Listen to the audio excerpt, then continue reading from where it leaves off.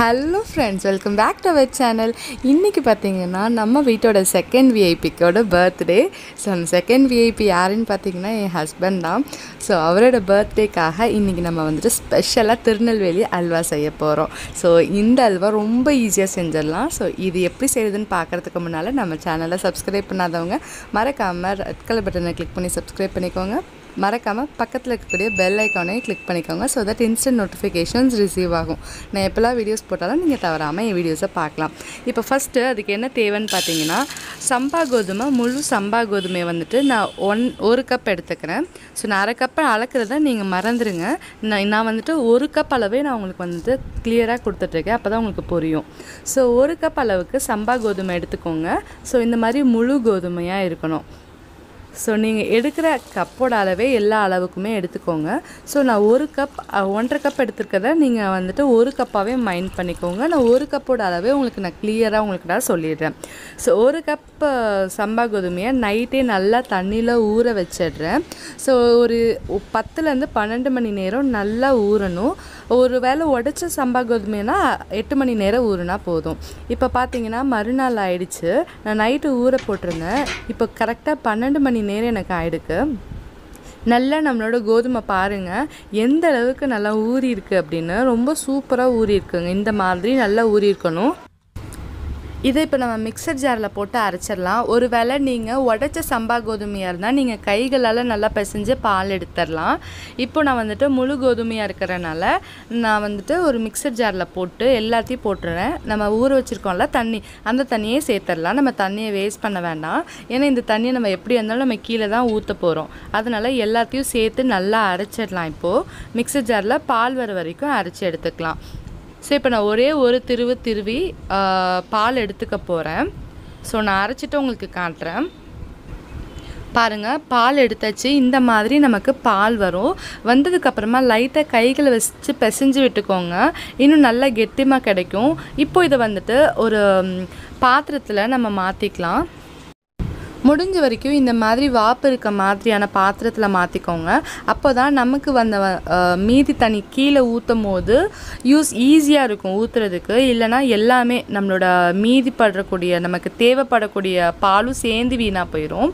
அதனால் ஃபஸ்ட்டு நான் என்ன பண்ண போகிறேன் அப்படின்னா, ஒரு வடிகட்டி வச்சு இதை வந்துட்டு வடிச்சுக்க போகிறேன். அந்த பாலை மட்டும் தனியாக.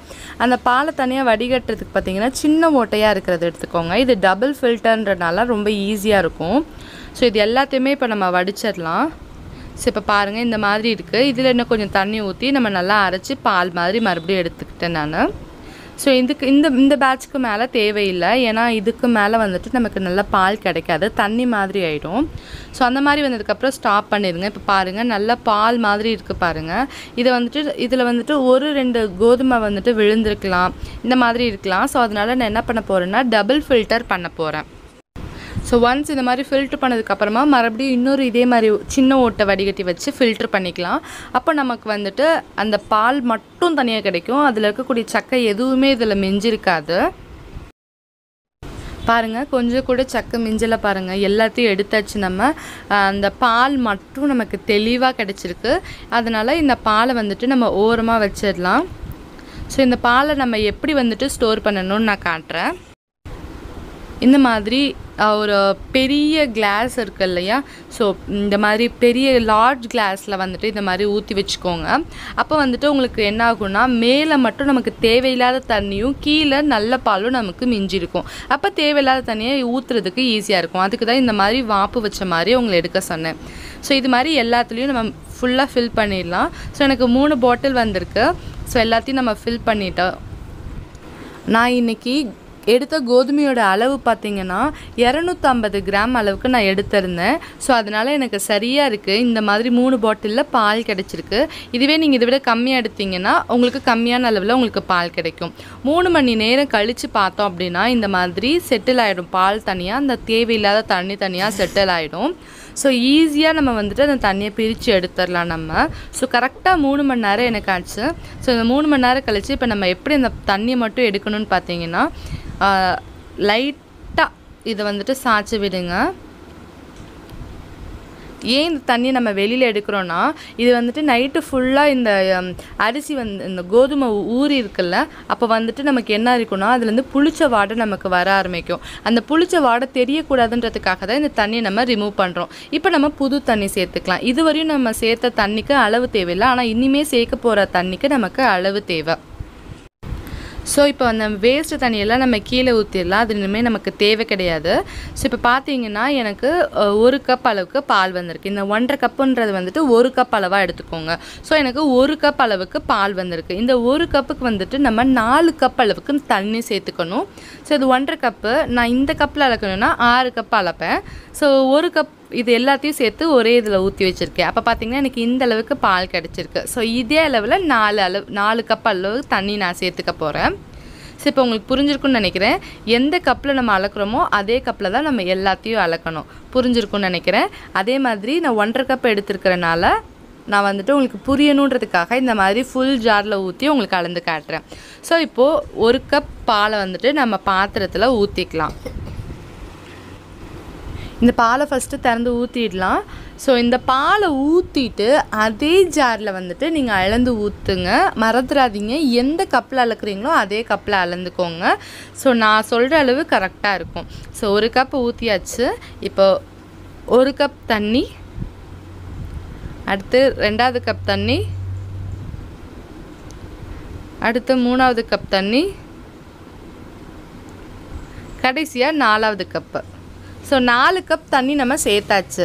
ஸோ மறந்துடாதீங்க, எந்த கப்பில் பால் அளக்குறீங்களோ அதுலேருந்து தான் உங்களுக்கு தண்ணியோட அளவு கரெக்டாக வரும். ஸோ நீங்கள் எவ்வளோ கோதுமை எடுக்கிறீங்களோ அதே அளவு உங்களுக்கு பால் கிடைக்கும். புரியுதுங்களா? ஸோ இப்போ வந்துட்டு அதே மாதிரி எந்த கப்பில் நீங்கள் பால் அளந்தீங்களோ அதே கப்பில் வந்துட்டு சுகர் அளக்கணும். ஸோ சுகர் பார்த்திங்க அப்படின்னா 3 கப்பு, அதாவது 1 கப் பாலுக்கு 4 கப் தண்ணி, 3 கப் சுகர் எடுத்துக்கணும். ஸோ அதே மாதிரி நான் 3 கப் சுகர் எடுத்துக்கிட்டேன் நான். ஸோ இந்த அளவு வந்துட்டு கரெக்டாக இருந்துச்சு அந்த 1.5 கப்புக்கு. அதனால் இதில் நான் அளந்து எடுத்துக்கிட்டேன் 3 கப்பாக. ஸோ 3 கப் சுகர் எடுத்தாச்சு. இதுலேருந்து கொஞ்சமாக சுகர் நம்ம எடுத்துக்கலாம். ஏன்னா நம்ம இதை வந்துட்டு கேரமலைஸ் பண்ணி ஆட் பண்ண போகிறோம். ஏன்னா நம்ம அல்வா வந்துட்டு கேரமலைஸ் பண்ணும் போது அதோட டேஸ்ட் வந்துட்டு கொஞ்சம் டிஃப்ரெண்ட்டாக இருக்கும். அதை கலரை விட அதோட டேஸ்ட் இன்னும் நமக்கு எக்ஸ்ட்ராடினரியாக இருக்கும். அதனால நம்ம கேரமலைஸ் பண்ணிவிட்டு நம்ம சேர்த்துக்கலாம். ஸோ இப்போ நம்ம கேரமலைஸ் எப்படி பண்ணுறதுன்னு பார்க்கலாம். ஒரு சின்ன பேனில் வந்துட்டு அந்த கொஞ்சமாக சர்க்கரை எடுத்து வச்சுருந்தோம் இல்லையா, அதை சேர்த்துட்டு ஒரு 1/4 கப் அளவுக்கு தண்ணி ஆட் பண்ணிக்கோங்க. ஆட் பண்ணிவிட்டு லைட்டாக ஸ்டிர் பண்ணி விட்டுக்கோங்க. ஓரங்களில் கறி ஆரம்பிக்கும்ல, அடிப்பிடிக்க ஆரம்பிக்குங்கள்ல. ஸோ இந்த டைமில் நீங்கள் ஸ்டவ்வை ஆஃப் பண்ணிடுங்க. ஸோ இந்த கலரில் வந்தால் போதும். நம்ம ஏன்னா கேரமலைஸோட ஸ்மெல் வரணுன்றதுக்காக மட்டும்தான் நம்ம சேர்க்குறோம். ரொம்ப கரைஞ்சிருச்சு அப்படின்னா தயவு செஞ்சு அதை சேர்த்துறாதீங்க, தூக்கி போட்டுருங்க. புதுசாக செஞ்சு நம்ம சேர்த்துக்கலாம். ஸோ இப்போ வந்துட்டு அது ஓரமாக வச்சுட்டு நம்ம ஒரு பெரிய பேனில் வந்துட்டு நம்மளோட அல்வாவை செய்ய ஆரம்பிச்சிடலாம். ஸோ அல்வாவை செய்கிறதுக்கு முன்னால் ஃபஸ்ட்டு வந்துட்டு நம்ம எடுத்து வச்சுருக்கக்கூடிய சர்க்கரை இதில் ஆட் பண்ணிக்கலாம். ஸோ சுகரை ஆட் பண்ணிடுங்க. ஸோ சுகர் ஆட் பண்ணிவிட்டு இந்த சுகர் கூட 1 கப் அளவுக்கு தண்ணி ஆட் பண்ணிக்கோங்க. ஸோ இந்த சுகர் வாட்டரோட மிக்ஸ் ஆகி மெல்ட் ஆகிடணும். மெல்ட் ஆகிட்டு ஒரே ஒரு கம்பிப்பதம் வர வரைக்கும் நம்ம நல்லா இது மாதிரி கிளறிட்டே இருக்கணும். ஸோ சீக்கிரமாக வந்துடும், ஏன்னா நம்ம கம்மியாக தண்ணி ஊற்றிருக்கனால சீக்கிரமாக நமக்கு ஒரு கம்பிப்பதம் வந்துடும். ஸோ கை வச்சு கிளறிட்டே இருங்க. ஸோ இந்த மாதிரி கிளறிட்டே வந்துட்டு பார்த்திங்க அப்படின்னா உங்களுக்கு கை வச்சு பார்க்க ரொம்ப சூடாக இருக்குன்னு நினச்சிங்கன்னா இந்த மாதிரி கரண்டியில் தூக்கி ஊற்றும் போது லேசாக ஒரே ஒரு ஸ்ட்ரிங் மட்டும் வந்து நிற்கும். ஸோ அதான் சரியான அளவு. இப்போ ஒரு கம்பிப்பதம் வந்துடுச்சு. நம்ம பாலை வந்துட்டு இதில் சேர்த்துடலாம், அந்த கோதுமை பாலை. ஸோ கொஞ்சம் கொஞ்சமாக சேர்த்து கலந்து விட்டுட்டே வாங்க. ஸோ நான் அதை ஃபஸ்ட்டு வந்துட்டு இந்த கோதுமை பாலை சேர்க்குறதுக்கு முன்னால் நல்லா கலந்து விட்டுருங்க. ஏன்னா அந்த பால் மறுபடியும் வந்துட்டு அடியில் செட்டில் ஆகி தண்ணி மேலே வர ஆரம்பிச்சிடும். அதனால் நல்லா கலந்து விட்டுட்டு அதுக்கப்புறமா நீங்கள் இதில் சேர்த்து விட்டுக்கோங்க. பாலை சேர்க்க ஆரம்பித்தோடனே நம்ம கைவிடாமல் கிளற ஆரம்பிச்சிடணும், இல்லைனா கட்டி கட்ட ஆரம்பிச்சிடும். கட்டி கட்டாமல் கிளறணும். ஸோ பால் எல்லாத்தையும் ஊற்றிட்டு கிளற ஆரம்பிச்சிடலாம். இது 1.5 மணி நேரத்துலேருந்து 2 மணி வரையும் டைம் எடுத்துக்கும். நம்ம சேர்க்கக்கூடிய பாலோட அளவை பொறுத்து டைம் எடுத்துக்கும். ஸோ கைவிடாமல் கிளறிட்டே இருங்க. இது பார்த்திங்கன்னா இந்தளவுக்கு கொஞ்சம் திக்கானதுக்கப்புறமா நம்ம நெய் சேர்க்க ஆரம்பிச்சிடலாம். நெய் வந்துட்டு அப்பப்போ 2 டேபிள் ஸ்பூனாக ஊற்றிட்டே இருக்கணும் நம்ம. டோட்டலாக நமக்கு 1 கப் அளவுக்கு நெய் தேவைப்படும். எந்த அளவு பால் இழந்தோமோ அதே அளவு நெய் தேவைப்படும். அதனால ஒரு 10 நிமிஷத்துக்கு ஒரு தடவை 2 டேபிள் ஸ்பூன் அளவுக்கு நெய் ஊற்றி நம்ம கிளறி விட்டுக்கணும். ஸோ இப்போது இது வந்துட்டு பார்த்திங்கன்னா கொஞ்சம் திக்காக ஆரம்பிச்சிருக்கு பால். ஸோ நம்ம அந்த பாலோட கலர்லாம் மாறி கொஞ்சம் நல்லா திக்காக ஆரம்பிச்சிருக்கு. இந்த டைமில் நம்ம நெய் ஊற்ற ஆரம்பிச்சிடலாம். நெய் ஊற்றிட்டு நல்லா கிளறி விட்டுட்டே இருங்க. கை விட்டுறாதீங்க, தயவு செஞ்சு கிளறி விட்டுட்டே இருங்க நின்றுட்டு. ஸோ அந்த நெய் வந்துட்டு அதில் கரைஞ்சி நமக்கு வந்துட்டு ஒட்டாமல் நம்ம பேன்லேருந்து வெளியில் கொடுக்கறதுக்கு ஹெல்ப்ஃபுல்லாக இருக்கும். ஸோ இந்த மாதிரி நல்லா கிளந்து விட்டுக்கோங்க. ஸோ சரியாக பார்த்திங்க அப்படின்னா 1 மணி நேரம் நான் இதே மாதிரி கிண்டிகிட்டே இருந்தேன். 1 மணி நேரம் கழித்து பார்த்திங்கன்னா நம்மளோட அல்வா இந்த ஸ்டேஜில் வந்திருக்கு. ஸோ சூப்பராக வந்துட்டு ரெடி ஆகிட்டே இருக்குது. ஸோ இன்னும் கொஞ்சம் நேரம் ஆகணும். ஸோ நல்லா வந்துட்டு கிளறி விட்டுட்டே இருங்க. இதே மாதிரி கிளறி விடுங்க. அப்பப்போ நெய் சேர்த்து கிளறி விட்டுட்டே இருங்க. பாருங்கள், தனித்தனியாக நல்லா வந்துட்டு பால் மாதிரி சுருண்டு வருது. அப்பப்போ நெய் சேர்த்து நல்லா கிளறி விட்டுட்டே இருங்க. ஸோ அடுத்து இன்னும் ஒரு 20 மினிட்ஸ் கழித்து பார்த்திங்கன்னா இந்த மாதிரி நல்லா சுருண்டு வருது. நம்மளோட அல்வா கிட்டத்தட்ட வந்துட்டு ரெடி ஆகிடுச்சு.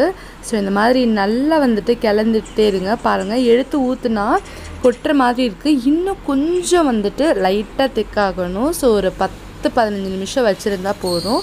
இதே மாதிரி நெய் ஊற்றி கிளறிட்டே இருங்க. 10-15 நிமிஷம் சூப்பராக ரெடி ஆயிரும்.